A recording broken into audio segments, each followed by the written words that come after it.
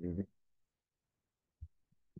Hey, thank you. Happy Sabbath to everyone. Welcome to another program where we will study the Word of God. Sometimes the enemy tries every means to counteract, but God is good. And for the fact that we are alive and well is more than enough to give him thanks for. So allow me to get my presentation up because I have to restart everything. Okay.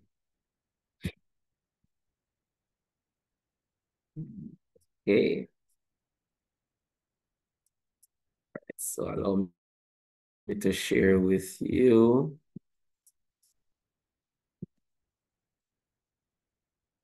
Okay, so we have been studying the subject redeeming the time.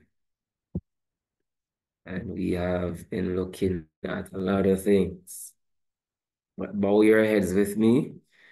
Without further delay, bow your heads with me as we pray.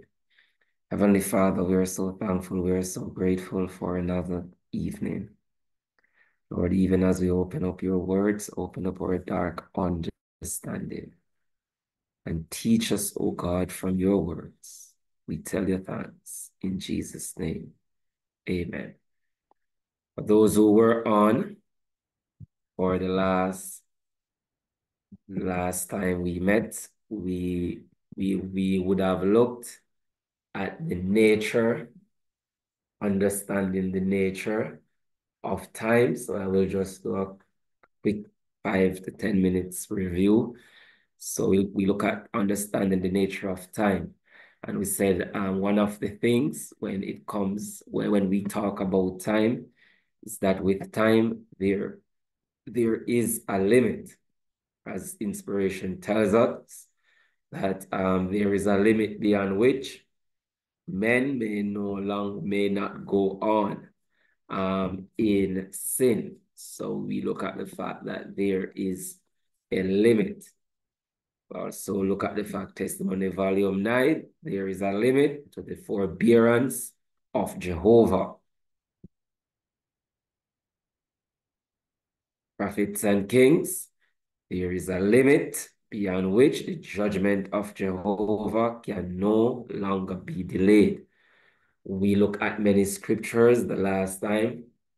We look at Jeremiah chapter 5, where we look in nature that there is a limit, where we see that God, the Bible says that God set the sun as a boundary for the sea. So the sea come this far, no further.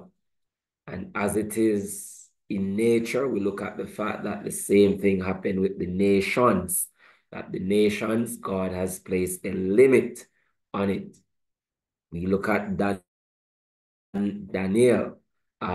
We look at the kingdoms that rise and fall. Babylon, Medo Persia, Greece, pagan Rome, papal Rome. We look at the fact that Daniel told the king Nebuchadnezzar that God set you up, you will reign for this time, another kingdom will come on the scene. See the same thing happen with Belshazzar. We see the same thing happen with the kingdom of Greece. We look at the feast of Daniel 5 with Belshazzar, when Daniel gave the interpretation that God has numbered thy kingdom and finished it. And we look at Job chapter 14, verse 5, that tells us what determined means. When we look at Acts 17, that with the nations, God determined the time before appointed, the Bible says in Acts chapter 17, 25 and 26. that God would have determined. And Job chapter 14:5 tells us that to determine means to number. So he numbered it. And Daniel chapter 5 would have even brought that out clearer, where Daniel said, God has numbered thy kingdom and finished it. So in a nutshell, I just recap some of the high points we looked at the last time we met. And we said that with this plan of redemption, there is a limit, and the limit is 7,000 years. And according to Revelation chapter 20, 1,000 years will be spent in heaven by the saints. So it left us with 6,000 years on earth. So God has 6,000 years in which to finish this work. What work? The work of dealing with sin, to bring back man back to perfection. That's the great work that should be done for you and I to look just like Jesus Christ. And he will achieve it. Because he tells us he will cut this work short in righteousness. And Bible principle, when we go back to creation, we see the Bible principle that God would have used 6 days to work in creating the earth and all the things in it. Now, God could have done that in a flash, in the split of a second. He could have allowed everything to be created, everything to appear. He could have done that. But he went day by day by day, the first day straight up to the seventh day. The Bible says on the seventh day, God ended his work. I want us to make that sink in. On the seventh day, he ended his work. The work is done. It is finished. There is no work go on the seventh day. He ended his work. He rests. The Bible, the Apostle Peter says that a day with the Lord is like 1,000 years. I think it's 1 Peter 3, if my memory serves me right. And 1,000 years is like a day. So that 7 day week of creation, God in principle gave us 7,000 years for the plan of redemption. He gave us that time. And indeed, he is going to finish the work in righteousness. He's going to cut it short. And whether you and I are ready, he is going to. Good. So it's not, so it's 2 Peter 3, not 1 Peter, 2 Peter 3 and verse 8, the Bible says, but beloved, be not ignorant of this one thing. So we should not be ignorant. It is a reason why Peter spoke so strongly here. Be not ignorant of this one thing. What is that one thing Peter is highlighting here? That one day is with the Lord as 1,000 years, and 1,000 years as one day. So that's 6 days of creation. So I'm showing you the principle from the Bible, that 6 days of creation represent that God would have worked to create this earth. Is a representation of the 6,000 years that he is working to bring back man in harmony with him. Follow me. The one day The seventh day that he ended his work and he rested is the same way that 1,000 years, that in the 7,000 years, he ended his work. What work? The work of bringing back man to perfection. And this earth is going to rest for that 1,000 years. The saints will be in heaven and they will judge um, the people and angels as well. Those who are lost, they will judge, and also the angels who are lost as well, they will judge.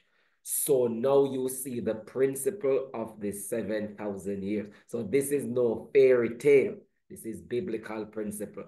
And that is why God used that seven as a principle. So in Genesis, that's the beginning. As the Alpha, he gave us the 7,000 years principle. And as the Omega, in the end, gave us another 7 years principle, speaking of the 7 churches. And we are the last. And that is why we believe, we taught, we teach these things as a church, that 7 means completion. It is God's perfect number. So the question is this 7,000 years a conspiracy? Is it conspiratorial? Is this 7,000 years a conspiracy? Has inspiration shed any light on it? In fact, we would have gone through this. It says, no man know the day nor the hour, was the argument.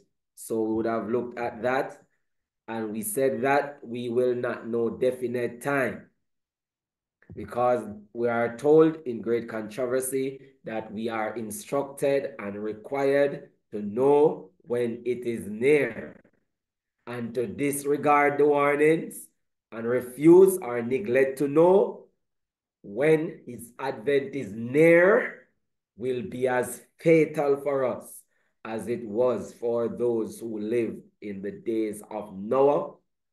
Not to know when the flood was coming, not to know definite time, but to know a time period in which they were living in. All right, so we looked at that, and we look at that whole Bible text in Matthew 24:36, and also in Mark, where we say that person take that quotation out of context. When the Bible says, no man know the day nor the hour. I would have gone through it. I will not go back through it again, but I have gone through it, that according to what James White in his book, Second Advent of Christ, it tells us that Christ will know the period of the second advent of to this world. The holy angels wait around the throne of heaven to receive messages related to the part that they play. They will know, and it is at that time we, the waiting saints or the waiting people, will understand. So we have looked at that in detail. And we say that the correct interpretation or the correct translation rather from an Old English version, it reads, but that day and hour no man make it known. So the Son will not make it known. Angels will not make it known. Man will not make it known, but the Father will make it known. He will announce that day and hour, we are told. So that is the correct translation of the verse that reads in our Bible now, that says, no man knoweth the day nor the hour, nor angel, nor the Son, but the Father only know. This is the correct reading. No man make it known. All right, so that was the high point. So the day and hour of Christ coming. So we are going to see that even when it gets closer to Christ's return, God will announce the day and the hour even to the waiting saints, because God has a principle that governs nature. Amos 3:7, God does nothing, but he reveals his secret to his servant, the prophet. So according to Matthew 24, and we just look at the correct reading of that text, this was what inspiration says. The voice of God is heard from heaven, declaring the day and the hour of Jesus' coming, and delivering everlasting covenant to his people. Like peals of loudest thunder, his words roll through the earth. He spoke one sentence and then paused. While the words were rolling through the earth, the Israel of God stood with their eyes fixed upward, listening to the word as they came from the mouth of Jehovah, that's God the Father, and rolled through the earth like peals of loudest thunder. It was awfully solemn. At the end of every sentence, the saints shouted, "Glory, hallelujah." The living saints, 144,000 in number, knew and understood the voice, while the wicked thought it was thunder and an earthquake. So shortly before Jesus descend from heaven, God the Father will announce the very day and hour when Jesus is going to deliver his people. So we will not know the definite time now, but what we will know is an approximate time, a time period, not definite time. But as it gets closer, we will know the definite time. How we will know? Because the Father will announce it. And we will hear it for those who are a part of the 144,000. So does the spirit of prophecy throw any light on the subject? Let's see. So this is a biography of Sister White. The vision at Lovett's Grove, Ohio, on a Sunday afternoon in mid-March 1858 was one of great importance. In this, the theme of the great controversy between Christ and his angels on the one side, and Satan and his angel on the other, was seen as one continuous and closely linked chain of events spanning 6,000 years. So this great controversy, God on one side and his angels, the devil on one side and his angels, it spanned 6,000 years. That is clear. This vision has put Seventh-day Adventists into a unique position with clear-cut views. So there is no doubt about it. But today we have ministers in our circles who do not believe this. But the Bible says in 2 Chronicles 20, verse 20, believe the prophet, and so shall he prosper.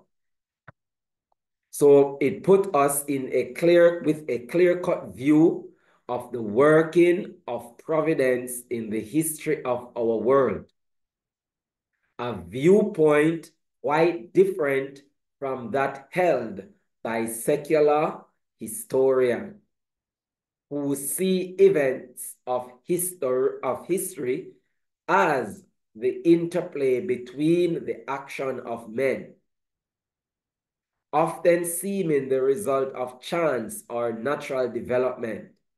In other words, this vision and others of the great conflict of the ages yield a philosophy of history that answers many questions in the prophetic forecast, gives the assurance of final victory of good over evil.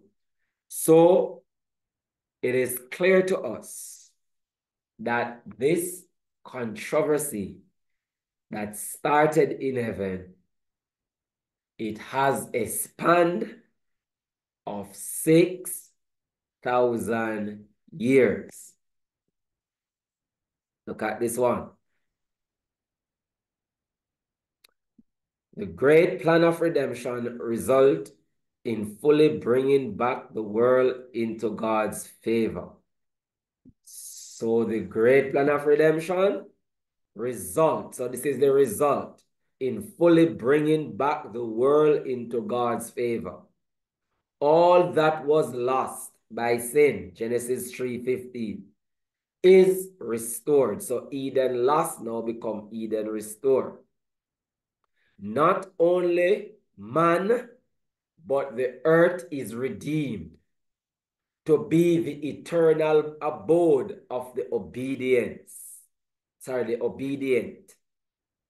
For 6,000 years, Satan has struggled to maintain possession of the earth. So here again, she is giving us the detail when everything would have come to an end. All that was lost by sin is restored. So this is at the end. And how long did that take, this Eden loss would have taken to restore? For 6,000 years, Satan has struggled to maintain possession of this earth. Now God's original purpose in his creation is accomplished. The saints of the Most High shall take the kingdom and possess the kingdom forever, even forever and ever. That is Daniel chapter 7, verse 12, 13 down there. It tells us that the saints will possess it. So this was from Adventist Home, 539. So where are we now in the stream of time? Let's see. From the book, Confrontation. Pay keen attention to this one. Christ in the wilderness of temptation. Mark that date, AD 27. That's the year.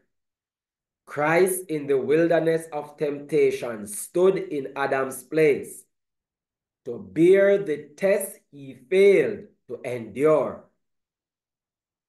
Here, Christ overcame in the sinner's behalf.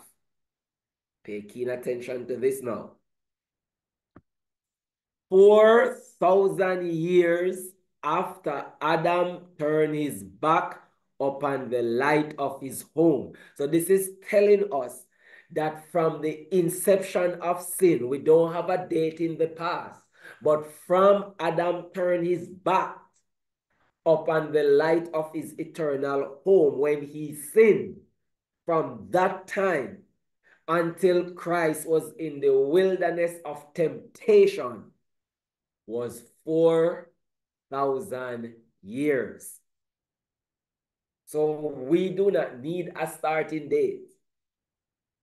All we need to know from the inception of sin down to when Christ in the wilderness of temptation, 4,000 years would have gone out of the 6,000 years.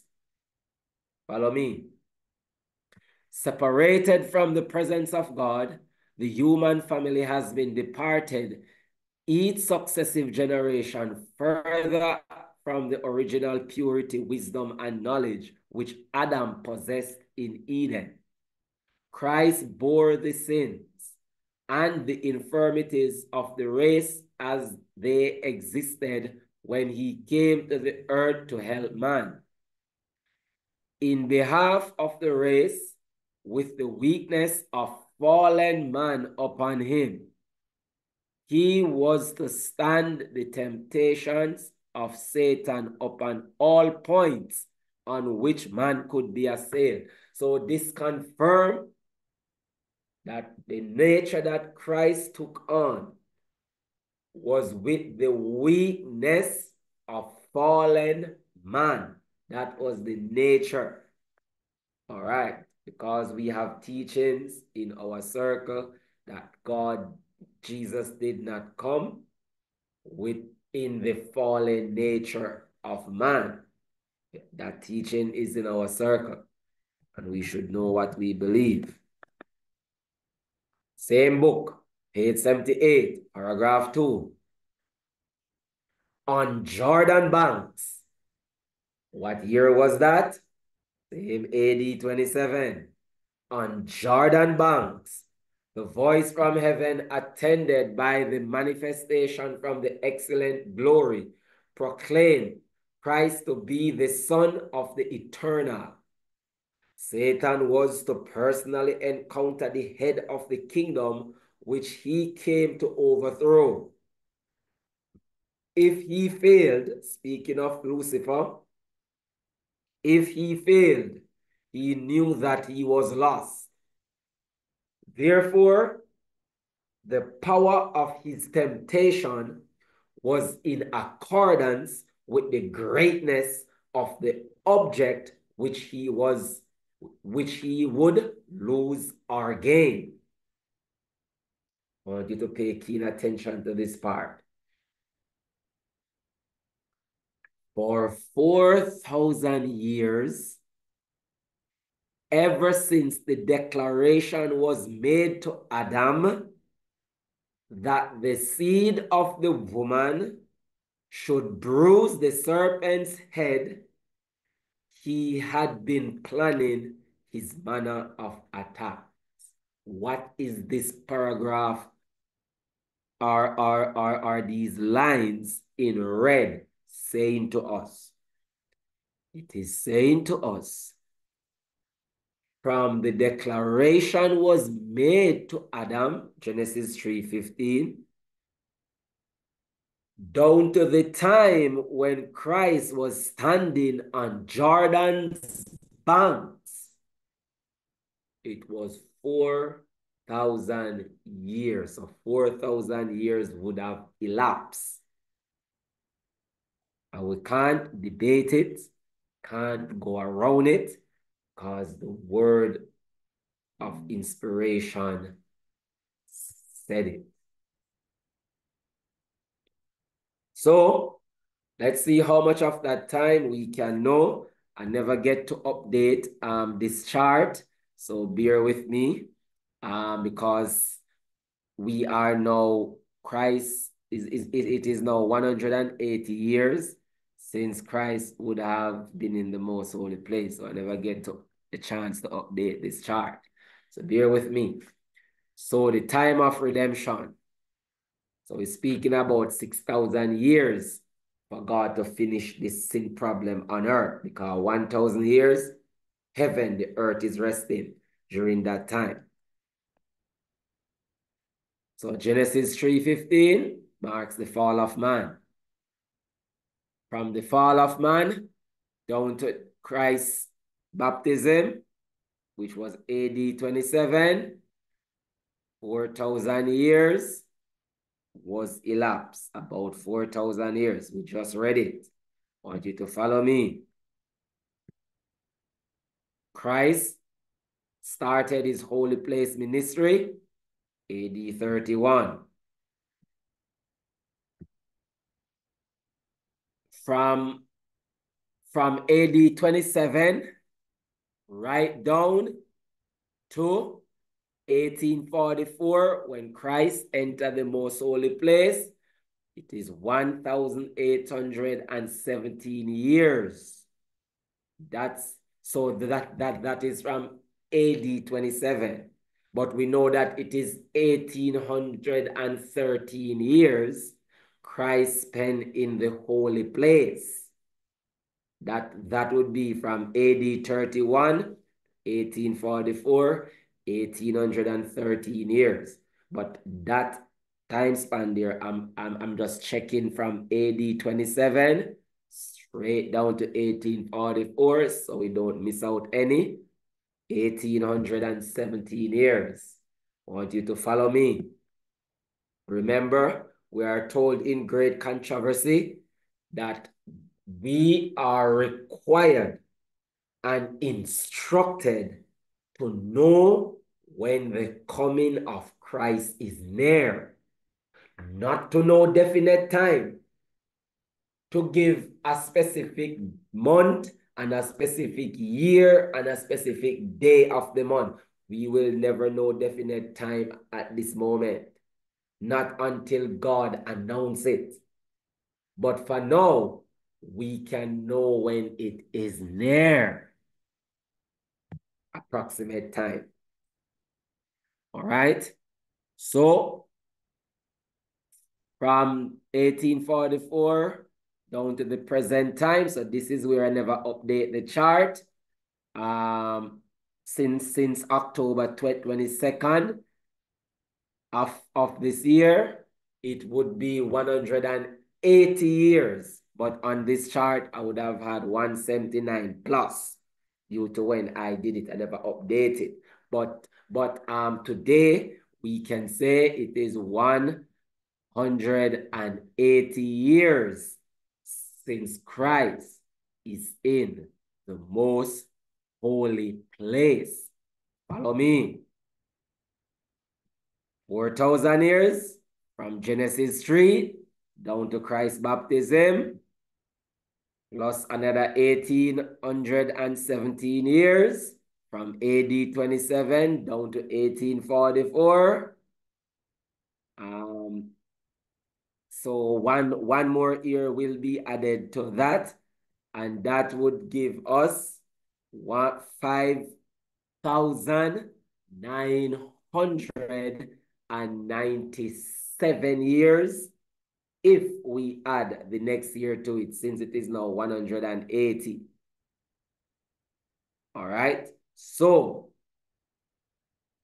what we see today, we cannot give a definite time. Why? Because you know that man will not know accounted for all the nitty-gritty time. Why? Because the Jews' reckoning of time is a little bit different from how we reckon time today. So this is not giving you specific time. This is just giving you an approximate time. Why? Because we are instructed, we are required to know when it is near, not to know definite time. So no one can leave here tonight to say, Brother Larman set some dates. No, there is no date setting. Christ did not give us that message of time setting. No. Is anything wrong with setting time? No, because Christ, God, is a time setter. So what is wrong? Where does the problem lie? The problem lies in who sets the time. So nothing wrong with setting of time. The problem lies in who sets the time. So question, what if God sets the time and reveal it to us? Then we will know. And remember, we are told that just before Christ's return, God the Father will announce the very date, day, and hour when Christ will return. So the time will come when we will know the definite time shortly before he comes, but until then, we don't know definite time. What we should know, the closeness of the time. That is important. So we can have an idea. So what is this figure telling us here on the screen? This figure is telling us that we are very, very close to the 6,000 years. And remember, it's 7,000 years, 6,000 on earth, 1,000 in heaven. So now we should understand tonight. We should live tonight with a different mindset. What mindset? Time is running out. And some of us, we have our resources, we hide it away, we stack it up in the bank, we stack it up there, and we are allowing the work of God to be suffered. But the time is coming when God will no longer want your money for the work. Now is the time for us to empty the bank and pump it into the work. You know, Nicodemus, the Bible says he came to Jesus by night. And Nicodemus, he was a part of the Sanhedrin council. Nicodemus was the one who always looking out for Christ, even when they want to try him. In fact, even when they want to kill Christ before he was tried, Nicodemus was the one who stood up in that council, that Sanhedrin council, and asked the question, does our law condemn a man before he is tried? And that is why they could not have condemned him and killed him before he was tried. And Nicodemus, when he came to Jesus by night and he met that man, Christ Jesus, Nicodemus was no longer the same. Inspiration says that after Christ's death, resurrection, and ascension, Nicodemus would have put all his life earnings in the gospel, and he died a pauper. Why? Because he saw the need of putting every dime in the work. So he may died as a pauper in the sight of man, but he died one of the richest. Why? Because he would have laid up his treasure in heaven, where moth cannot corrupt it, and rust cannot corrupt it. God is looking for some Nicodemuses today who will take their resources and finish the work. Here was a man called Noah. When God called him and said, build me an ark. You think God did rain some money from heaven and said, here, Noah, go and build the ark? No. Inspiration says Noah put all his life earnings in it. He invested in that ark. We have another ark to be built. And Christ cannot return until that ark is completed. What are you doing with God's resources? Are you hoarding it in the banks? What are you doing with it? Are you suffering the work of God, holding on to his resources? Let us think on these things. Now is not the time for us to store up money in the bank. Look at the timeline. We just have a few short months to a few short years left for this work to be finished, for this world to come to an end, for all these earthly riches and possession that we are whoring and putting it above the work of God. It's not long from now, all of that will go up in flames. What are you doing about it? It's time for us to invest in the work. The work is suffering. When I said the work is suffering, the work is suffering. And God is looking for your helping hands. What are you doing about it? People are sick and dying out there. When I said sick and dying, people are sick, people are dying out there. What are you doing about it? And everywhere we go, brothers and sisters, everywhere we go, the problem is the same. People holding on to God resources.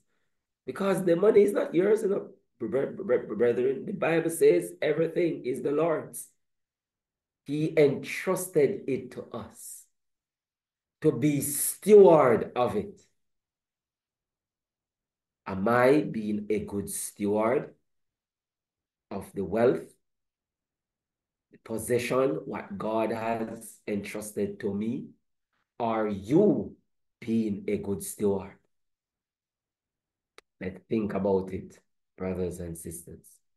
Noah made great sacrifices and put all his life earnings in that work to build the ark.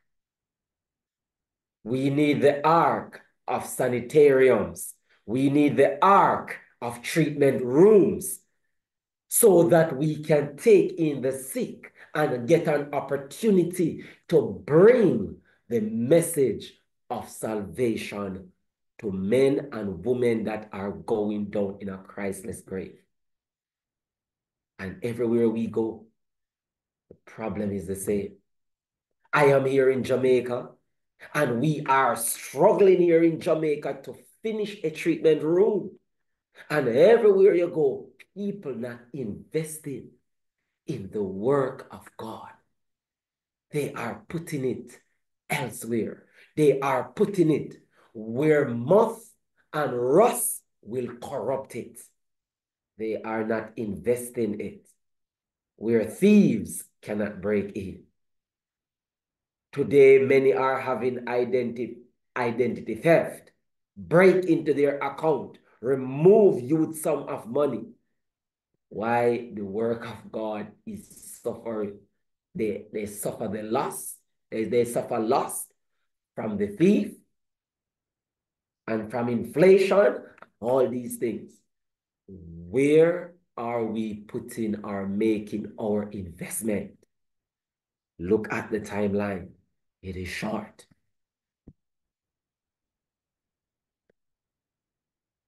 So 2024, and if you notice, this 5,996, notice what I put before it, plus or minus. What does that mean? Plus mean that it could be more. Minus mean it could be less. Why? Because the reckoning, the Jews' reckoning of time and the reckoning of time today, not identical. So it could be a little bit more or it could be a little bit less. But what this is telling us, we are not interested of definite time here.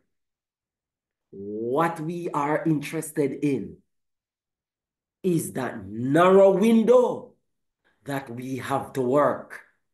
That narrow window, brothers and sisters, that we have to get Christ's character in us, because the great work that is to be done and the little time to do it is for you and I to look just like Jesus Christ. Early writings, page 64. Time is almost, page 75, time is almost finished. Are you reflecting the lovely character of Jesus as you should? This is the question to us, to me, to you. Am I reflecting the character of Jesus Christ as I should? Brethren, time is almost finished. For the next few minutes, let us look at this now from a different perspective. So I'm showing you that every angle you take it, when you look at it in the light of the sanctuary, the outer court, the holy place, the most holy place. Where is Christ? Most holy place. Is there another compartment for him to go? No.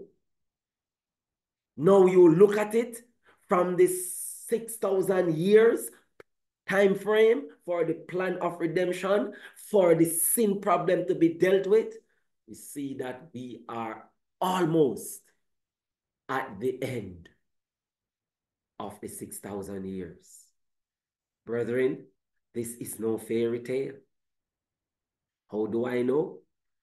I am reminding you of this just in case you were not here when I read it earlier on. Let me read it to you again. Great Controversy, page 371. Though no man knoweth the day nor the hour of his coming, we are instructed and required to know when it is near. We are required.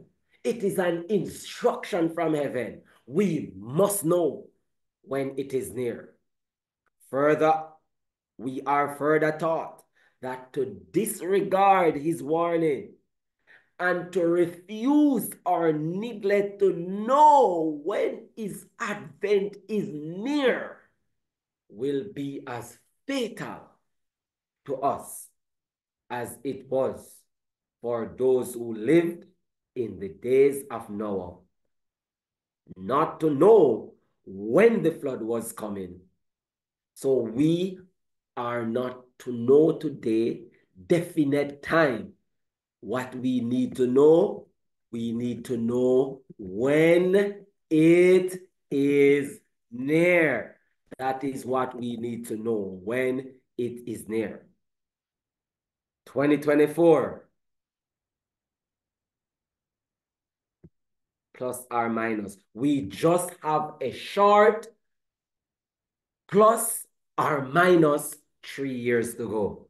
What does plus mean? It could be more. What does minus mean? It could be less.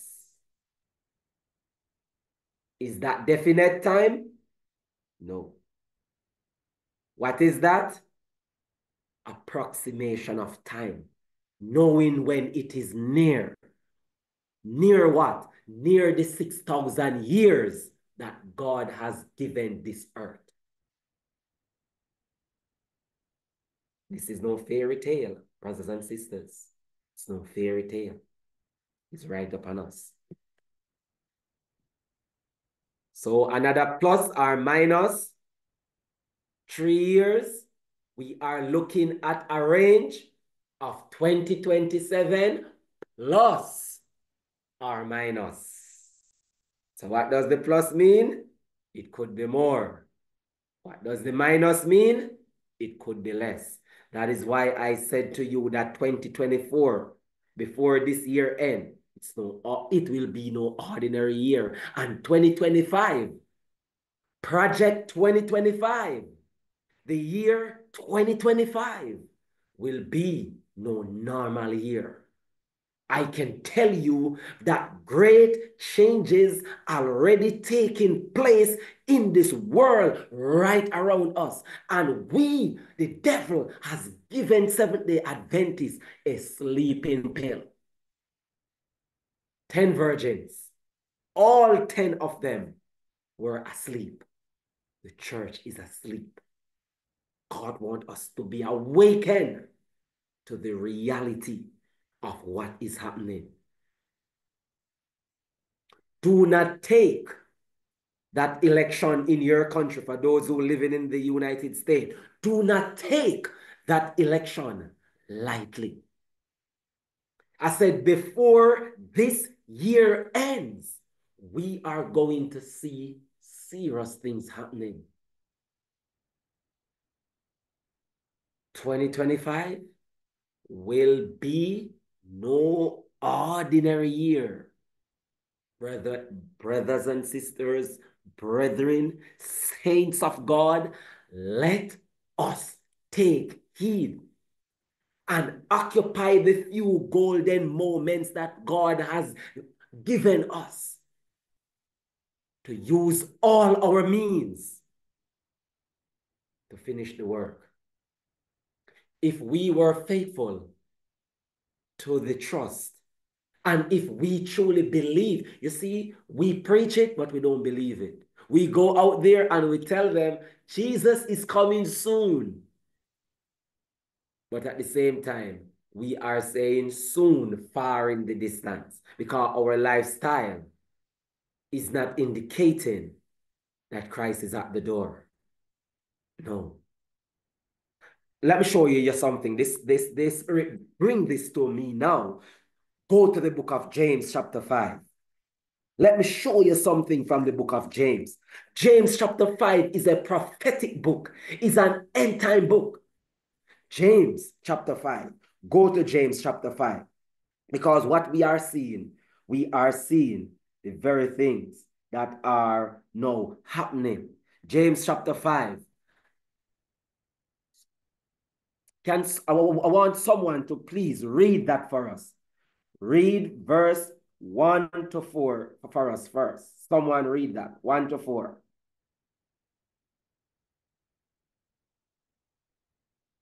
Who has that one? James chapter 5, 1 to 4. You can unmute and read. James chapter 5. Who has that one? I'll read. Go ahead. James chapter 5, 1 to 4. Go to now, ye rich men, weep and howl for your miseries that shall come upon you. Your riches are corrupted, and your garments are moth-eaten. Your gold and silver is conquered, and the rust of them shall be a witness against you, and shall eat your flesh as it were fire. Ye have heaped treasure together for the last days. Behold, the hire of the laborers who have reaped down your fields, which is of you kept back by fraud, crieth, and the cries of them which have reaped are entered into the ears of the Lord of Sabbath. Sabbath. Ye Amen. have, ye All have right. lived Go ahead. Ye have lived in pleasure on the earth and been wanton. Ye have nourished your heart as in the day of slaughter. Read verse 6 and 7 now.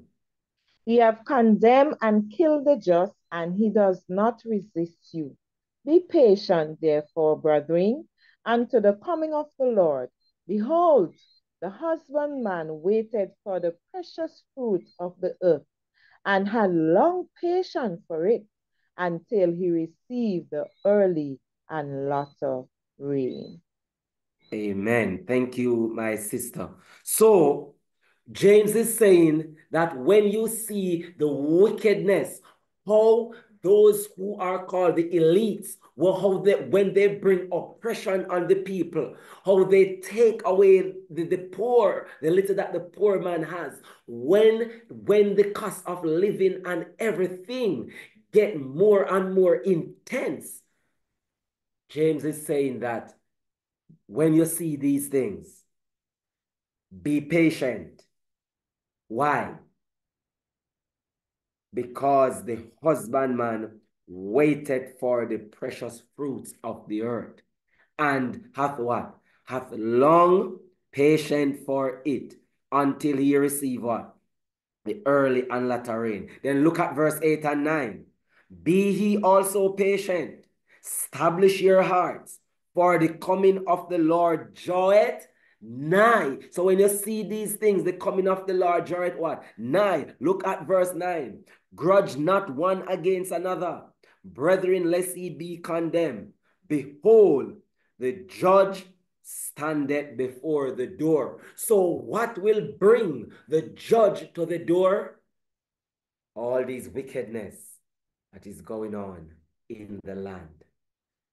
The judge, the husbandman, is ready and waiting. The judge is standing at the door. And did Jesus say this in Matthew 24? Yes, when he said, learn the parable of the fig tree. When it put out its tender branch, you know that what? That summer is nigh. It's the same way Jesus said, when you shall what? See these things, know that he is at the door. Brothers and sisters, it is here. If we believe this, our lifestyle would show it. We would take our resources and pump it into the gospel for the work to be finished. But guess what? Inspiration tells us that many of us, we are waiting until the Sunday law is passed and all of these things before we take our money and put in. But at that time, it's going to be too late. It's not needed again. Now is the time the resources are needed. We need sanitariums. We need treatment rooms. We need health facilities. The hospitals are overpacked. People are dying like flies every day. You know, since week, I'm a church brother of mine who is my barber. I was there getting my hair cut, and he was saying that two doctors were there earlier on because they came to cut their hair, and they were reasoning with one another, and they were saying that people are dying every day in the hospital here. Every day, people are dying like flies. And God gave us the solution. It is not the dying that they are dying, but is the Christless grave that many are going down into. What are you doing about it? And you see, if we hoard our resources and make the work of God suffer, you and I, or those who do that, will never hold a place in the kingdom of God. Because God sees us as a murderer as well. Because our resources could have saved a life, but we rather hoard it and keep it and make souls perish forever. We are talking about eternally lost. Brethren, let us repent and let us take up this work. Let us support this work so that many can come to the knowledge of truth. Let's look at it from a next perspective. We are going to look at it now from the generation perspective. And I'm going to show you from your Bible, from my Bible, that we are definitely in the last generation. So I'm going to show you that every angle you take it, brothers and sisters, It is the same thing. When I said it is the same thing, it is the same thing.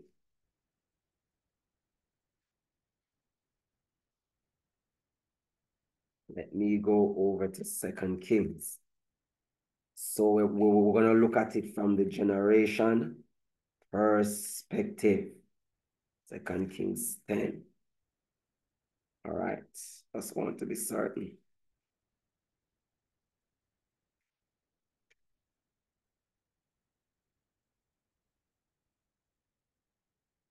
Mm-hmm.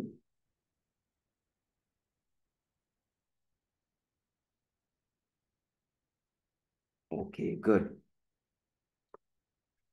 So the generation perspective. We're going to show you that, in fact, the Bible says in Exodus chapter 20, you know this well.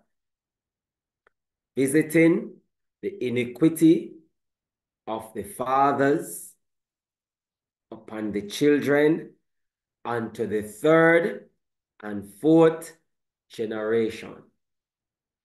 The fourth generation always take God to the limit. And I'm going to show you from the Bible perspective. I'm going to show you from the spirit of prophecy that the principle is in the Bible. Before we look at that, turn your Bibles to Genesis chapter 15. Someone read for us Genesis chapter 15. So we're going to show you that this is the last generation. We are in the fourth generation of Seventh-day Adventists. So remember, Seventh-day Adventists, the first generation starts 1844. We're going to look at that in detail and show you that this is the limit generation. Genesis chapter 15 and verse 14. In fact, verse 13 to 16. Can someone read that for us? Genesis chapter 15, 13 to 16. Who has that one? Can unmute and read. Crave your participation. This is 16. Genesis 15, Which 13 verse? to 16. Genesis 15, 13 to 16. Yes. Okay. It says, and he said unto Arab, know of the surety that thy seed shall be a stranger in a land that is not theirs, and shall serve them, and they shall afflict them 400 years. And also that nation whom they shall serve will I judge. And afterward shall they come out with great substance. And thou shalt go to thy fathers in peace. Thou shalt be buried in a good old age. But in the fourth generation they shall come hither again, for the iniquity of the Amorites is not yet full. Amen. Thank you. So here, God gave Abraham a promise that, yes, your seed, they are going to go in a strange land, but they are going to come out with great substance. You, Abraham, you're going to live to see a good old age, but your seed will not come back to the throne until the fourth generation. Why? Because the iniquity of the Amorites is not yet full. God could not drive them out because God always give a limit. And the limit is the fourth generation. So let's see. The same principle for bad is the same principle for good. Go over to 2 Kings chapter 10 and verse 30. I'm going to show you that the principle is one common denominator throughout the Bible. We're going to look at the same principle. 2 Kings chapter 10 and verse 30. I will read that one.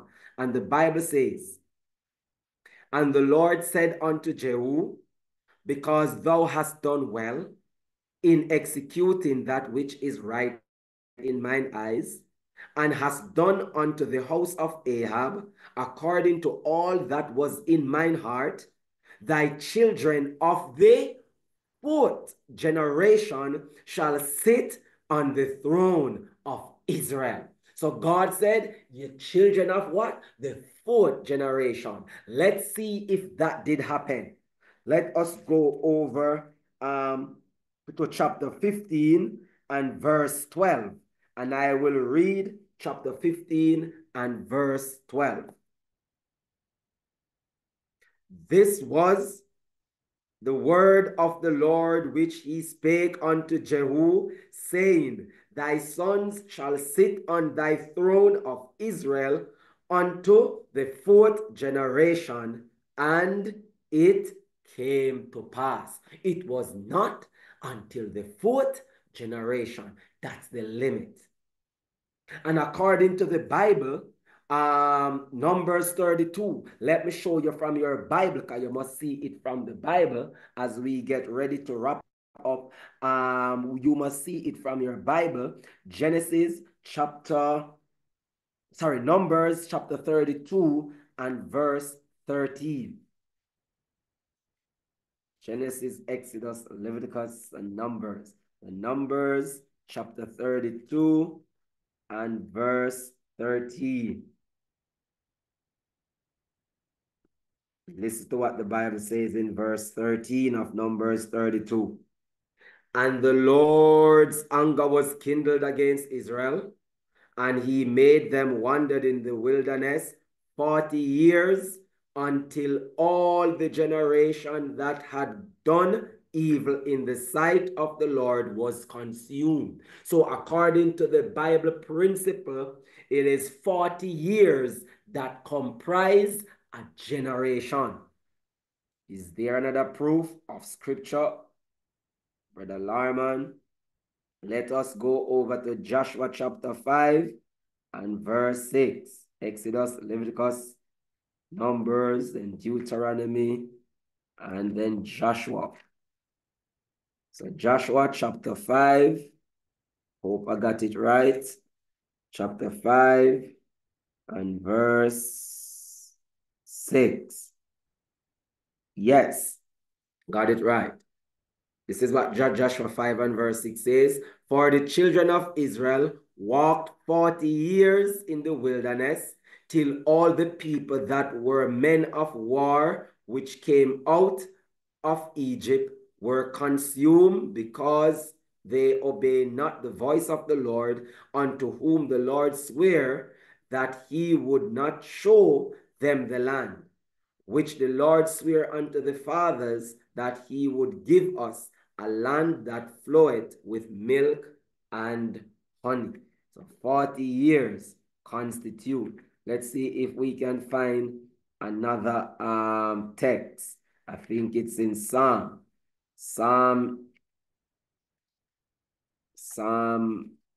90 something. Psalm 95. Let's see. Psalm 95. Yes, and verse 10.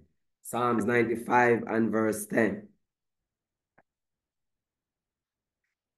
40 years long was I grieved with this generation, and said, it is a people that do err in their heart, and they have not known my ways. So 40 years was I grieved with this generation. And remember, we just read earlier on in Numbers 32:13 that all of them were men of war.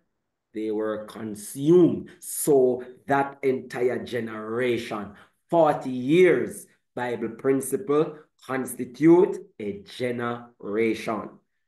Let me show you a few slides now before I close, so you can see what I am getting at, because I want you to see it from the Bible first, because you should always open up the word of God, the Bible.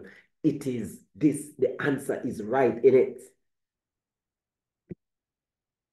Of the Amorites, the Lord said, in the fourth generation they shall come hither again, for the iniquity of the Amorite is not yet full. Although this nation was conspicuous because of its idolatry and corruption, it had not yet filled up the cup of its iniquity, and God could not give command for its utter destruction. You see, God suffers long, he bears long. The cup has to be full. Look at this, Testimony Volume 5. The people were to see the divine power manifest in a marked manner that they might be left without excuse. The compassionate creator was willing. I want you to zoom in on this, brethren. We say we believe the prophet. Let's read. The compassionate creator was willing to bear with the iniquity until the what? Until the fourth generation. Then, if no change was seen for the better, his judgment were to fall upon them. The limit is always the fourth generation. He bears long. But if after the fourth generation, if no change is made or seen for the better, then his judgment will fall on us. So let's see now. While God bears long with the transgressors, there is a limit beyond which men may not go on in sin. When that limit is reached, then the offers of mercy are withdrawn and the ministration of judgment begins. Last day's events, God keeps a record with the nations. The figures are swelling against them in the books of heaven. And when it shall have been become a law, I want you to see what will take us to the limit, brethren. When it shall become a law that the transgression of the first day of the week shall be met with punishment, then their cup will be filled, will be full. That's the limit. Inspiration says, when America passed that National Sunday law, she says, in heaven it is written, national apostasy. The limit is reached. And then we will start to see God's divine judgment start to fall upon the nations. We don't see anything yet, brothers and sisters. I want you to look at this chart. First generation of Seventh-day Adventism, 1844 to 1884. Remember, 40 years, according to Bible, constitute a generation. The second generation, 1884 to 1924. So we see that the first generation must came to an end in 1884. But guess what now? The second generation did not come on the scene, because remember, it is not until age 20 before the men of Israel enrolled into the army. You can read that in Numbers chapter 1. It is laid in Numbers chapter 1 that it is always age 20. The men engage in the war. Let me just read 2 verses for you. Numbers chapter 1. From 20 years old and upwards, all that are able to go forth to war in Israel, thou and Aaron shall number them by their armies. When we go down to verse 18, and they assembled all the congregation together on the first day of the second month, and they declared their pedigrees after their families by the house of their fathers, according to the number of the names, from 20 years and upwards by their poll. Let me read one more. Verse 24. Of the children of God, by their generation, after their families, by the house of their fathers, according to the number of their names, from 20 years old and upwards, all that were able to go forth to war. So the men of Israel never get engaged in the war until age 20.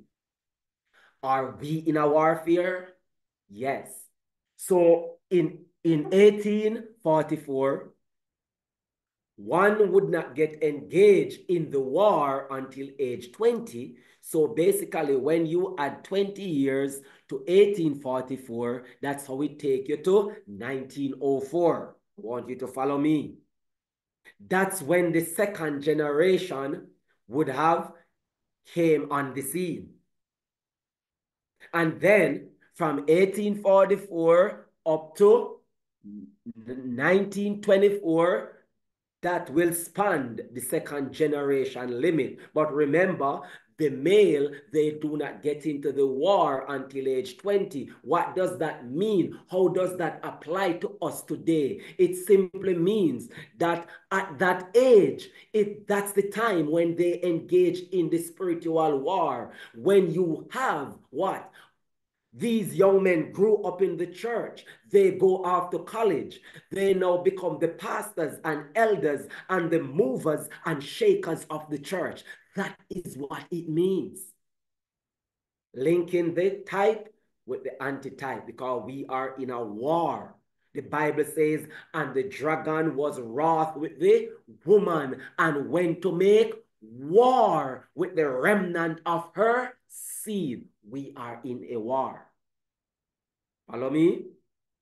From 1924 to 1964, using the 40 years principle, the third generation, that's the third generation time period. But remember, when does the third generation really take over? So though they come on the scene, when do they take over? Not until what? Age 20, they enlisted in the war. So let's see. When we add 20 years to 1924, it takes us to 1944. It was that time the third generation of Seventh-day Adventists would have taken over the church, become movers and shakers. They become pastors and elders. And when their time come to an end, 1964, then we go into a different era, a different generation. So from 1964, we add 40 years. It takes you to what? 2004. But remember, it's at age 20 before we get engaged in the war, using the principle. Is the principle we're using. So if we add 20 years to when the fourth generation came on the scene, 20 years would take us to 1984. That's the time they really take over. They become movers and shakers of the church. So when will the fifth generation came on the scene? 2004 to 2044. But remember, according to the Bible, he visit the iniquity of the fathers upon the children unto the third and fourth generation. Let me show you another principle as the Spirit brought it to my attention. Go to the book of Amos. Let me show you something from the book of. So Ezekiel, Daniel, Hosea, Amos. Let me show you something from the book of Hosea, Joel, Amos.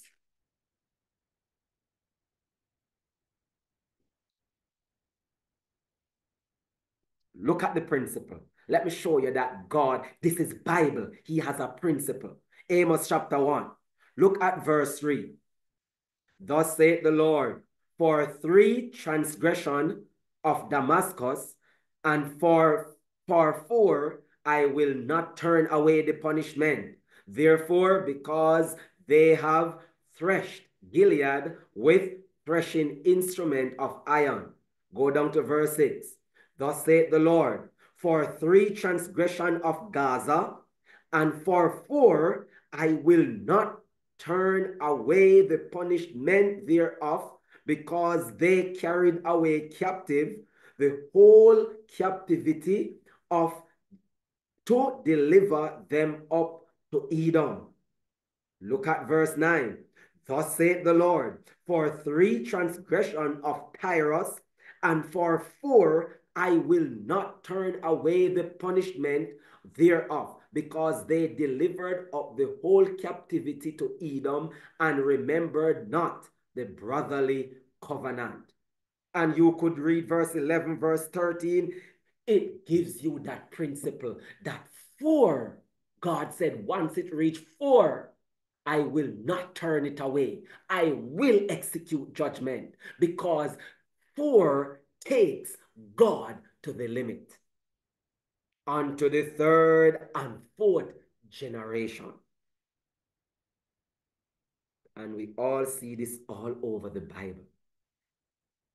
So let's look at the 5th generation. So the 5th generation would have come on the scene since 2004, meaning that they born into the church, they become a babe, they grew up into the church. And guess what now? It was not until age 20 they get engaged in the war. That is when they become movers. They go out to become pastors and elders and become movers and shakers of the church. So when will the 5th generation become movers and shakers of the church?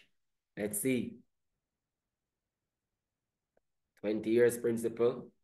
2024. Now God cannot allow the 5th generation to run the church. What would they pass on? What would they teach? What would they preach? So you see how everything is pointing to 2024, 2025? We look at the 6,000 years plan of redemption. Now you see how everything coming together. The picture is coming together. Brothers and sisters, I'm going to show you that the same thing with the nations. The nation has a 250-year cycle, and the America 250-year cycle soon come to an end in 2026. Every angle you take it, things are shutting in, pointing to the same period. And remember, inspiration tell us that the 4th generation is the limit. I bring back the quotation because right now, we were living off the blessings of the 1st generation. But the heart of our message today has become corrupted. The heart stop beat. It becomes dead. The people were to see the divine power manifested in a manner that they might be left without excuse. The compassionate Creator was willing to bear with the iniquity until the 4th generation. Then, if no change was seen for the better, I wonder if changes have been made in our churches. Yes. But the changes that would have been made, is it for the better? No. Why? Because now we see women ordination, we see homosexual pastors, we see that they do not believe the message anymore. We see a deterioration. So a change has made, but not for the better. Then his judgment must fall upon us. The 4th generation is the limit. the fifth generation will never run this church. So now you see it from the generation perspective, show you it from the Bible, show you from the spirit of prophecy. Everything is pointing that the 6,000 years almost come to an end. Brothers and sisters, if, and this is my personal view, if this earth lasts for the next 2 years, it's a miracle. If we go through 2025, in fact, if we go through 2024 without that National Sunday Law pass in America, it is a miracle from God himself just to give us a little bit more loophole. This is where we stop tonight. In fact, this brought us to the end of this study as well, redeeming the time. Why should we redeem the time? Because the days are evil. And we should what? We should know and understand what the will of God is. We have 10 minutes. Can take any questions, or if someone wants to make a point, free to make your point, free to ask a question. If not, we will pray and close off. All right, so bow your heads with me. I don't see any hands. Bow your heads with me as we pray. Let us pray. Heavenly Father, thank you for what you have allowed us to accomplish tonight. Thank you for these lessons, oh God. Thank you for the eye-opener for us to see that we are almost at the very end. We are on the very verge of falling over a cliff, and we cannot see it. But Lord, open our eyes so that we may see. Lord, I pray for every single individual on this platform that you may continue to bless, you may continue to lead and direct. And as we look forward towards your second coming, Lord, help us to form that relationship with you so that we can have that bond, so that we can unite with you in this work to finish the work. And at the end, we can hear, well done, good and faithful servant, enter into the joy of the Lord. Lord, this is our desire. Please, Lord, help us to become more serious about this work, to take our means and to put it in the work.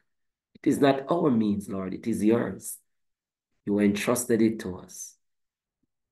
But convict us, convert us. We tell you thanks. In Jesus' name, amen. Amen. Thank you very much. Have a happy, blessed Sabbath to you all. Sister